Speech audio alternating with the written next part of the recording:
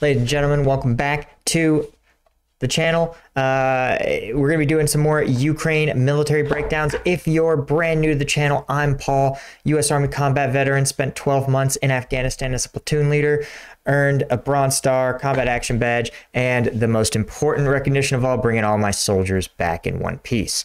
Personally led over like 300 combat patrols, so I feel like I am qualified to weigh in on at least some facets of this sort of operation. One of the things I will say, first off, I have pre-screened this video to make sure there's nothing grisly in it. But if you don't want to see, real war military operations, probably not the video for you. Also, I will say that while I try to keep my comments pretty neutral and just add understanding, some of the things that I talk about may be critical. And when I was deployed, one of the most important things that we did every day after every single patrol was talk about what we did well and what we did poorly. Did it on a personal level, at a unit level. And though that is so important to military operations because it lets you not make the same mistakes again and again. And it keeps you ahead of the enemy because the enemy is always learning what you're doing. And so you always have to be moving on to the next better way of doing things. So not doing anything to these guys that I wouldn't do to myself. That said, I've looked at this video and I don't think I'm going to have a lot of negative comments from the get-go. So this is from War Leaks. It is Ukrainian soldier defending Kiev area finds clear words for his enemy during combat. Let's get into it. All right, so this is a Ukrainian mortar unit in action. It looks like they are in a up-armored truck of some kind. Usually these are, so typically what you would see, this platform here is, looks like a gunner's platform. They've got some sort of computer screen here for the TC. TC stands for truck commander, and it is usually the person who is not the driver, not the gunner, but is the person responsible for navigating, communicating, and is usually the senior non-commissioned officer in the vehicle. Okay, so it says that they are a mortar team. For those of you that don't know, mortars are like best thought of as like a baby artillery piece. They are an indirect fire that while they throw 60 millimeter mortars, 60 millimeter explosive rounds, you'll see them in a second, and they have what's called a high angle of attack or a high angle trajectory. And what that means is that the mortars will cover a short distance, but they will do so by going very high up and coming down at a very steep angle. And that steep angle can provide, one, a pretty good degree of precision. It can also, because it's so steep, it can be fired very close to the enemy. In contrast, artillery that has a lower angle, it needs to have a certain standoff distance for these rounds to travel in their arc, right? So mortars are a great way of providing indirect fire support to infantry troops without having to go through the ponderous process of setting up and calling in artillery fire. Also, because mortars have such a high angle, they can reach enemy who might otherwise be in cover. For example, if there's, let's say, a building between the enemy and you, artillery fire, because of its arc, may actually give the enemy a level of protection. In contrast, a close mortar may actually be able to arc up and down, right? So mortars can sometimes be more effective depending on the exact mechanics of the enemy's cover.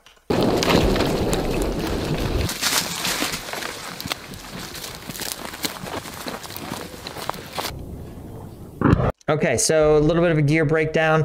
This is a pretty high-end helmet, right? You can see it's got the cutaways that are usually reserved for active headphones. These are headphones that are designed to block out the loudest noises of, say, gunfire, but still allow lower volume noises like your squad leader shouting commands to get through. It also has this very higher-end night vision device mount that you can just clip it in and bring the eyepiece right down over your eyes and your night vision's good to go.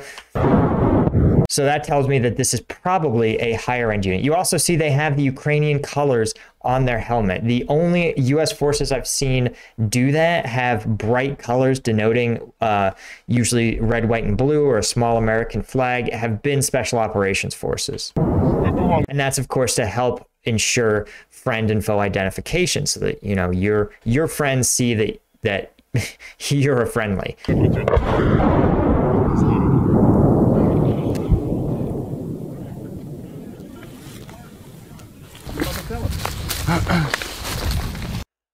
Yep, fire mission. So fire mission is just the term for a set of indirect fire engagements, right? It means they're going to be throwing some rounds, so to speak, with their mortar. That's all that means.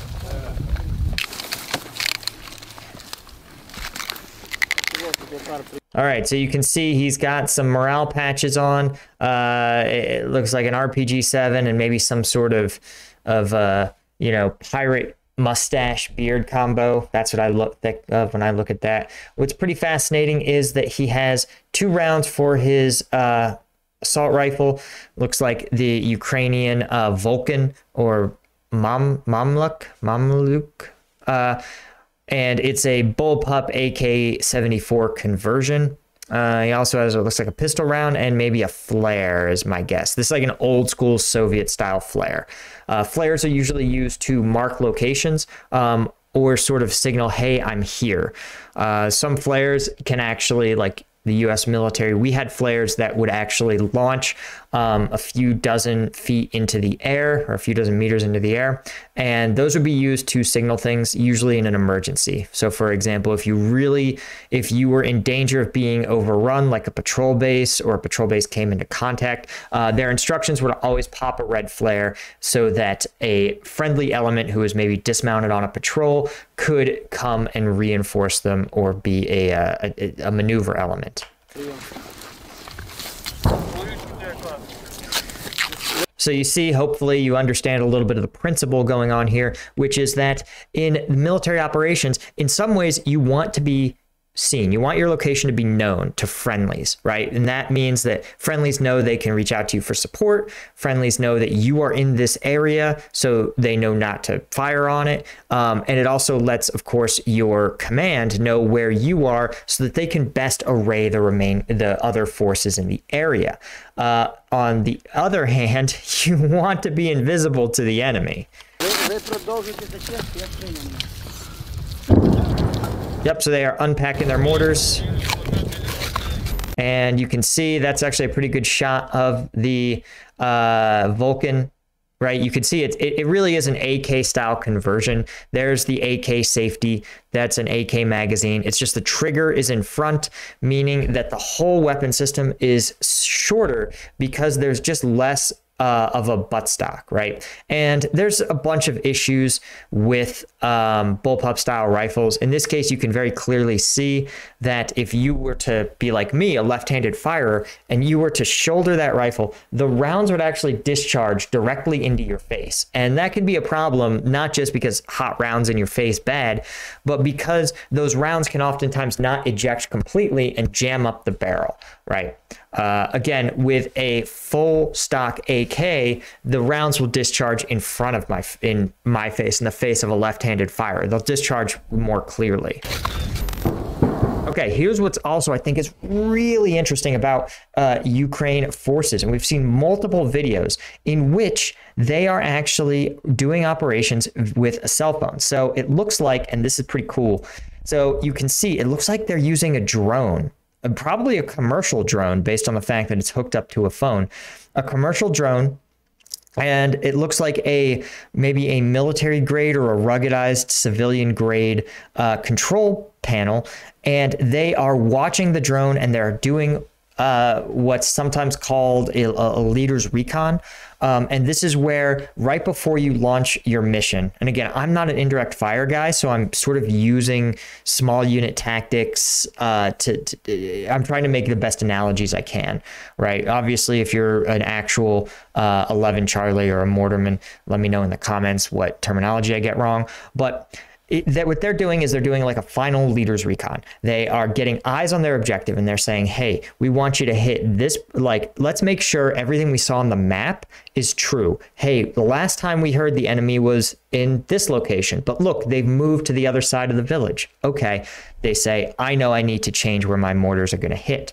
And because you have a drone, what makes the drone so awesome is you can fly it again and again. You can actually have the drone in the air while your mortars are in flight, as long as you make sure they're not in each other's exact path. But you can actually watch your mortars hit and adjust your own fire in real time. Normally, what you rely on is actually someone else to watch your rounds hit. You'll rely on a forward observer or just an infantry squad who's in combat, and they will be the ones to call and say, hey, your mortars, basically, hey, your mortars landed 50 meters north of your target. Bring it south 50 meters or bring it east 50 meters, right? And that process of getting your indirect fire slowly, ever more accurate until it's delivering rounds right on target is called bracketing. Okay, so there we go. Now they're launching. These are their 60 millimeter mortars, and you can see they've got their tube locked in.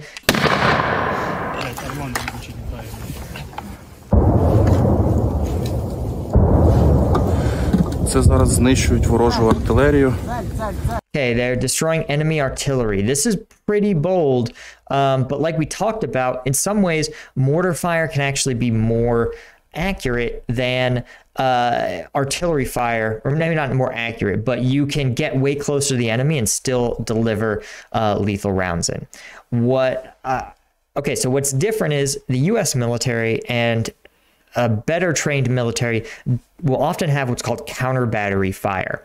And counter battery fire is where if you have a radar system that's sensitive enough, you can detect the actual flight path of the rounds coming into your location.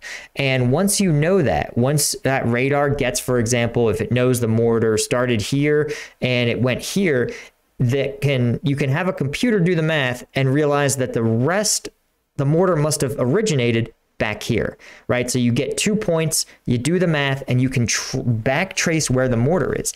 Once you know the attacking mortar's location, you can tune your artillery to fire back. And again, with technology, this can get faster and faster. We'll leave it at that.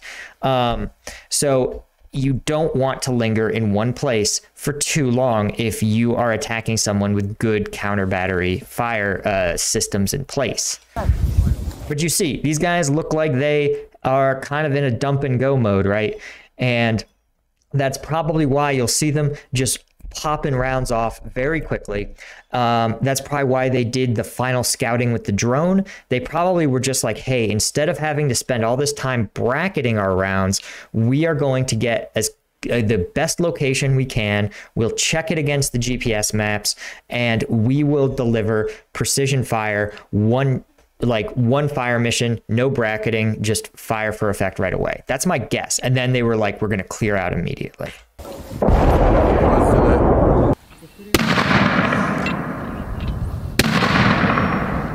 Right, so they're not bracketing, they're not waiting for feedback, they're just putting more and more rounds down range.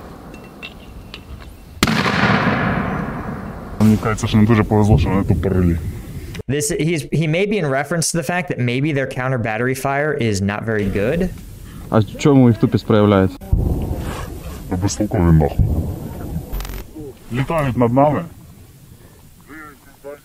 Right, so he says flying above us and shooting the F knows where. That could be an analogy that he's saying, hey, these guys are just goofballs. Their counter battery fire sucks. Like, they should have these radar systems. They should, or at least sometimes you can even, I believe that before we had sensitive radar systems, you can actually look at where the mortar landed and look at sort of the trench and be like, oh, okay, like we have a good guess as to the angle that it came in at, and you can kind of back trace it. But yeah, they sound like they're like, he's probably just like, these guys are goofs, like they can't engage counter battery fire. І пиздують хуй знає куди.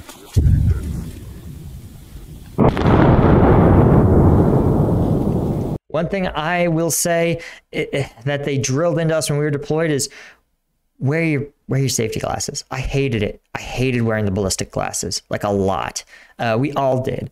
But now that I'm older, I'm like, man, it would have been a really dumb reason to lose like a squad leader because they got a stupid fragment of dirt in their eye. А нельзя с матюками, да? Можна. Та похуй. Ладно. It's tough to tell if these guys are special forces or just a very well-equipped regular. I feel like they're probably some sort of special operations forces, just based on the fact that their gear is kind of hodgepodge. As a general principle, you have the elite special operations forces tend to have a rule of like bring the essential gear, but do what works, right? Do what works for you. You know, organize your kit the way that feels good for you. Get your helmet, your outfit the way that feels good for you, right? You know how it is. Sometimes we've all got the one friend who just seems to never feel the cold. And you've got the one friend who's cold if it dips below about, 60 degrees or, 60 degrees. And so you're just like, hey, we don't care what uniforms you have to put on to stay warm. Just be combat effective, right? Then you have regular troops whose discipline is at a really high level. These are, your typical U.S. Army type infantry troops, and they are committed to uniformity, standardization, everyone doing the same thing, everyone in the fight together. Those will have uniforms. Then at the very bottom are things like irregular militia, like poorly trained reserves, and they would usually have a mishmash of gear, not because they're getting the gear that's optimized for them, but because the only gear left is sort of mishmashed, suboptimal, mix of old and new.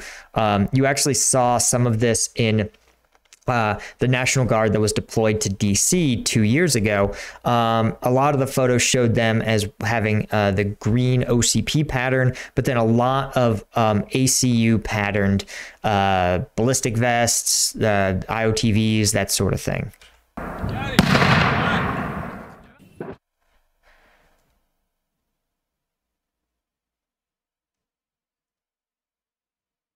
Yep. So again, you can see this is what the drone is seeing, and it's pretty nice because it's like if you have a sense, imagine you have a map with distances you can measure, and you can literally just look at this and say, oh, here's this woods. We know the Russians are in this place or that place or this other place. And you can look at it on a map and you can go, they're right here. They're at this exact location. And then it's very easy to put rounds onto them. Yeah, I'm here to tell you guys, okay, this probably is like a 60 millimeter mortar. This is not a 60 millimeter mortar. These are all like about right for 60 millimeter. But no, this thing is much, much larger, whatever it is. All right, we're going to pause it there. I think the rest of this, they just break down and talk about some of the things that I talked about. They talk about the use of the Vulcan rifle. That's the other indicator that says these guys are pro-Ukraine special forces, right? These aren't old Soviet rifles. These are modern AK conversions that are lighter and more compact. Anyway, guys, thanks so much for watching this. If there's other videos you want me to check out, man, let me know in the comments. Again, as I've pointed out, I don't really like to do stuff that's too edgy, or too grisly, rather. And I hope you guys found this informative. Again, my goal in all this is to give everyone more context into what they're seeing, let them understand what the soldiers might actually be doing, right? This isn't me saying like, oh, I'm trying not to glorify combat. I'm trying to make it real. And that's really important, I think. So again, thanks so much for watching. And until next time, I'll see you guys later.